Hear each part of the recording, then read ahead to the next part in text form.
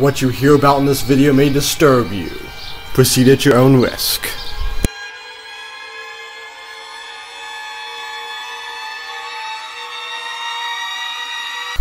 What is up, guys? Welcome back to the channel. Now, right here on my table I have a Stihl 028 AV Super and a Stihl MS290, which I replaced, and you saw in an earlier video, with a 029 gas tank that was all cracked out. So don't let that confuse. This is not what we're talking about today. It's going to help me explain what I'm about to talk about on this saw. So, might be wondering from the title, how did Stihl lie to us about the little innocent 028? Well, this was brought into my shop about a week ago because the guy claimed it would not run and start. Or it was super hard to get started, and when it would run okay. It was just super hard to get started.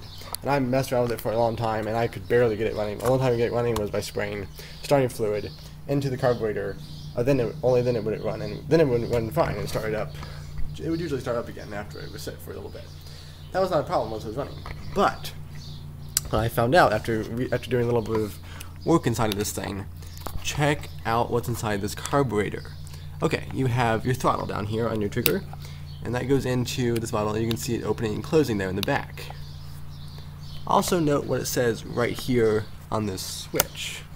Okay, there's the start position, there's the run position, there's the off position. Oh, and then right down here is the choke. Wait a minute. Nothing moved. Let's try that again.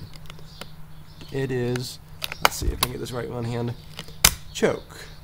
Nothing moved. Let's look over here on the Stihl MS290 chainsaw. Okay, so you've got your throttle wane in the back there, and let's choke the saw. What? What is that? That, my friends, is a choke wane. It blocks off the air so you get more fuel into the carburetor. But this saw doesn't have one. How can it run? Exactly! How can it keep running? That's why it's so hard to start. It's because there's no choke on this thing. And you have a throttle back there. When you put it into choke mode, the throttle is, barely open, so it's virtually no different than right there, except right there it's idling, so it's open a little bit when you do this, but it's no different than basically just running. So there's no choke lever in here. As you can see in here, there's a tiny little stub. Let's see if I can get any light in here. The little stub of a plastic piece right there, that's connected to the shaft. And this piece right over here has the same thing, but it goes to, guess what? The choke lever right here. You can see that moving right there. So, my point is here, why did Stihl go to the trouble, put choke on here, and seemed like they almost made a choke lever arm right there on the throttle linkage here, but not actually put a choke on this thing? Now, you might be thinking, well, Mark, you just got a Stihl 028 that somebody swapped a carburetor from a weed whacker or something into it. No, I checked. I looked online on eBay, brand new carburetors, OEM carburetors for this saw, like 50-watt carburetors, exact same carburetor. That is not the problem. The problem is Stihl did not put a choke wane on this carburetor. It also looks like they might have put almost like a primer bulb area in here, like they started to cast it and just decided to stop. Maybe that's what it is. I'm not really certain on that, but that's kind of what it looks like in there. But if you know what the 0 and the 1 symbol means, please let me know in the comments down below. I'd love to know more about these chainsaws.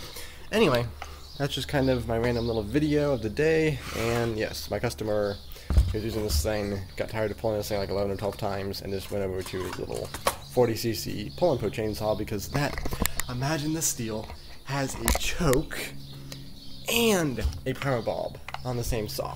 So that thing starts up in like 2 or 3 pulls. That thing just takes right off and runs great. A little wild thing for the win in this case. But anyway, that's my take on the Stihl 028. Now, if somebody knows a lot more about this thing than I do, please let me know. Does this carburetor have like a self-priming or a self-choking style thing? I tore the whole carburetor apart and cleaned it. That's the only way I was able to get it running good again. But if you guys know anything about this carburetor, please leave it down in the comments below. I'd love to know if this saw, maybe I'm completely wrong about this thing. Maybe it actually does have like an auto choke and auto prime system inside of it. I did not see anything like that when I tore it apart to clean it. But now it's back to starting in, well, 10 pulls, like it always has been. But anyway, thanks for watching this video, guys. Be sure to subscribe and like this video, and I will see you next time.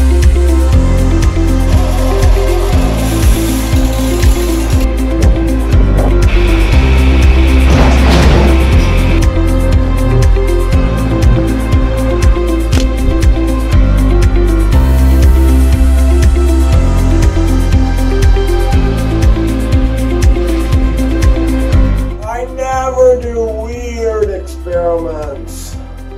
Bye.